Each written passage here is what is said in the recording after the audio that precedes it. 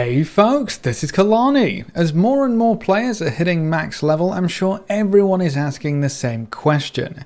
Now what? What is there to do at max and what should you get done first? That's what we're going to focus on in this video. There is a wide variety of content to take part in. It is easy to get lost, so let's break it all down and talk about what you should prioritize first, depending on what you want to do at endgame. Before we jump in, be sure to pop by our live stream sometime over at twitch.tv/KalaniTV. We stream every Tuesday, Wednesday, Friday and Saturday, and we always love chatting with you wonderful folks, so I hope to see you soon. The very first thing you want to do is finish the main story. If you don't finish the main story and complete the scenario at the end of Revendreth, you won't be able to pick a covenant, which is the one big gate to everything you can do at endgame. So finish your quests and then you need to pick a covenant. A hard choice for sure, but something you cannot avoid. You can pick the one you like the look of, or the one which has the coolest ability in your mind, or you can look at what provides the best performance right now and just go with that. When you've picked your covenant, you need to progress through the max level story quests to unlock all of your features. You will see how anima works in your sanctum, see what upgrades you can invest into, see how to check your renown level and learn all about soulbinds and conduits. You'll also have quests that introduce you to the Maw Zone, to Torghast and to the calling system, so do all of that and unlock access to all of the endgame systems. When you run out of story quests, you'll know you've got it all done. As for what you can actually do at max level, content-wise, there's quite a lot to keep you busy. I'm going to split this list into weekly objectives and daily objectives. Weekly stuff can be done throughout the week and be finished at any point. Just make sure it's done before the weekly reset. There are some massive bonuses for the weekly objectives, so they should be prioritized for the most part. Daily activities are just that, new stuff you can do each day with some nice rewards attached to them. On the list of weekly to-dos, one of the most important weekly activities is the Renown quests. You will get 2 Renown quests every week. The first week is a bit special. A story quest replaces one of the Renown quests, but you still end up with 2 Renown total. And completing these quests will allow you to progress through your Renown rewards one at a time. One Renown quest asks you to collect 1000 anima for use in your sanctum, and the other quest asks you to delve into the Maw and rescue a handful of souls.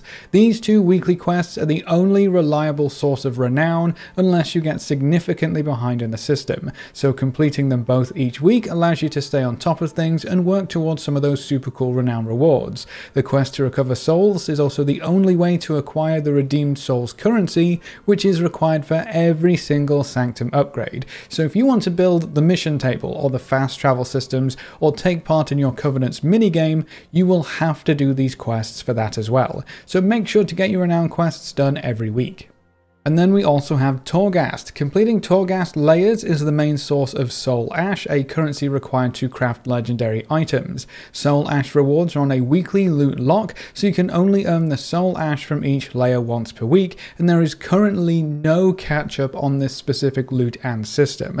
So if you want to craft your legendary items early, you will need to make sure you finish your Torghast runs each week. There are 2 wings of Torghast available every week, and right now we have access to 3 layers in each wing. If you complete every layer available, you can earn 305 Soul Ash, and if you can do that in both wings, you get a total of 610 Soul Ash per week. If you manage to finish layer 3 in one section, you can actually skip straight to layer 3 in the other section, which will save you a good chunk of time.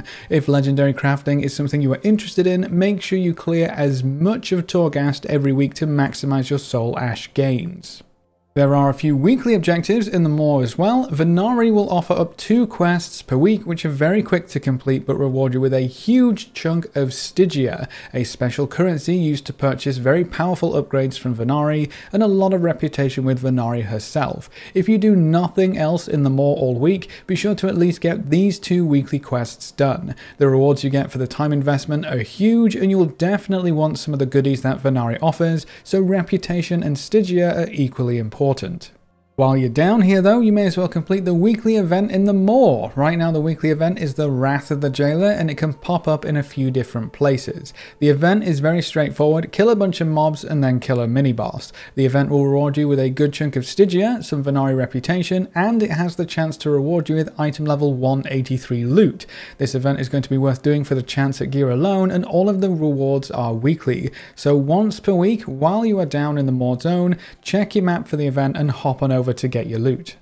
Over in Oribos, there are some interesting weekly quests that you might have missed. Downstairs, underneath the inn, you can find 2 brokers who offer weekly dungeon quests. These are super simple: pick them up, queue for the dungeon that the quest is for, complete the quest, and hand them back into the brokers. 2 dungeons a week should be super easy for almost everyone, and you get some nice rewards. Each quest will give you 175 anima and a choice of reputation. You can get a whopping 500 reputation for any of the 4 major zones reps, so if you really want to earn rep with a specific faction for a specific reward, these quests can help you in your goals. The anima reward is a nice touch too.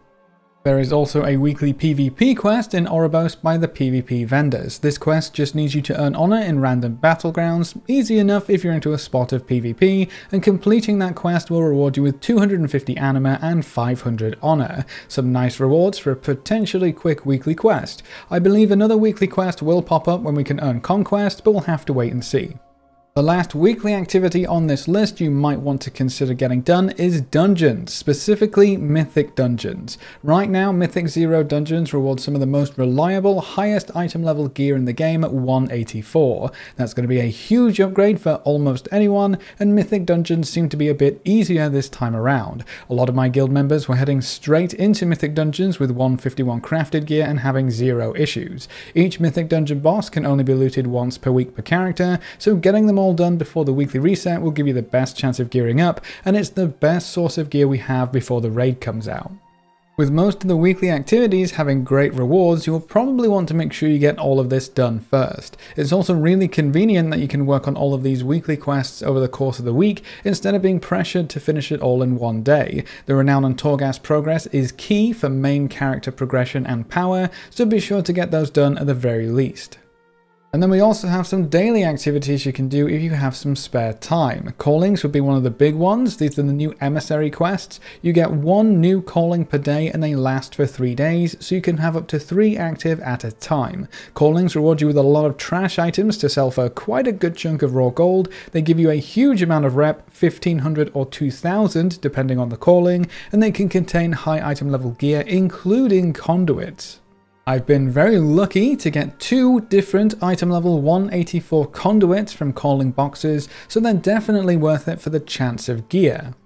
World quests are still a thing, though they aren't quite as mandatory as they used to be. World quests offer a variety of rewards, so you'll most likely just want to complete the world quests that you're actually interested in. They can reward anima, reputation, gear, conduits, gold, profession materials. It's a good mix really. All of the world quests will also reward you with reputation for the zone you complete them in, so they're super good if you want to farm rep.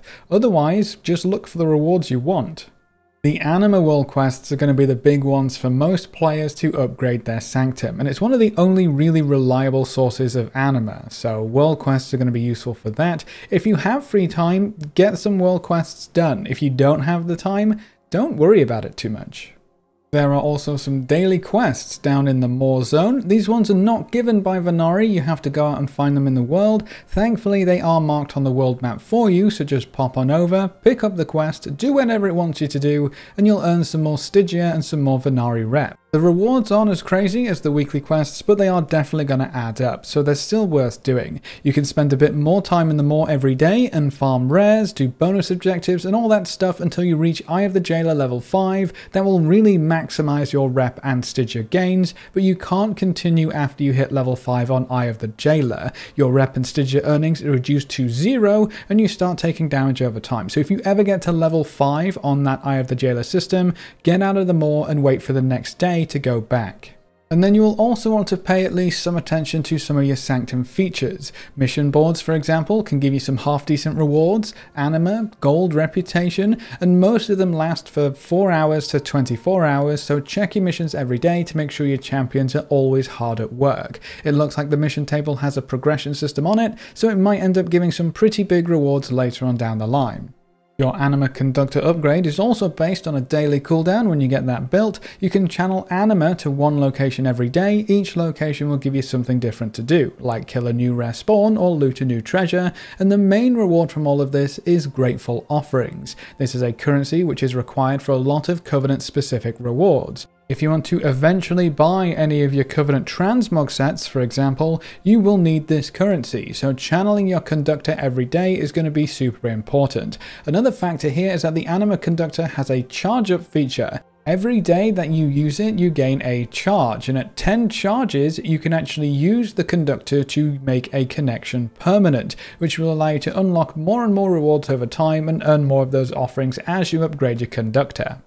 And that's the big list of what to do and what to prioritize, but remember that this is a game at the end of the day. Do what you want to do and do what you find fun. Shadowlands has so many little bits and bobs tucked away, so many treasures, so many rares, so many toys and mounts to collect. If you want to run around and collect as many mounts as you can, you do you. This is more of a list of what there is to do and what you can do if you're struggling to find a clear path at endgame, or if you just want to know what rewards you get from which activities so you can plan your week accordingly and decide what's worth it to you. Hopefully this video helped in that regard.